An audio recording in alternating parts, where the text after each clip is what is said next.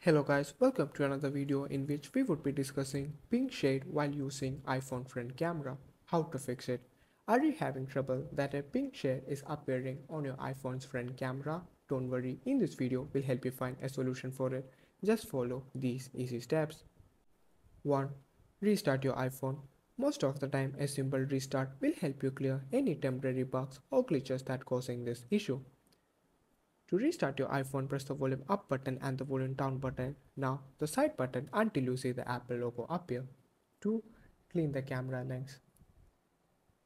Clean the camera lens with a soft cloth to remove any dirt or smudges. 3. Update the camera app. Go to App Store and search for camera. Now if an update is available, install it. 4. Update your iPhone's OS. Go to Settings, then General and then Software Update. Make sure your iPhone is running on the latest version of iOS. If not updated, most of the time updates will have fixes. 5.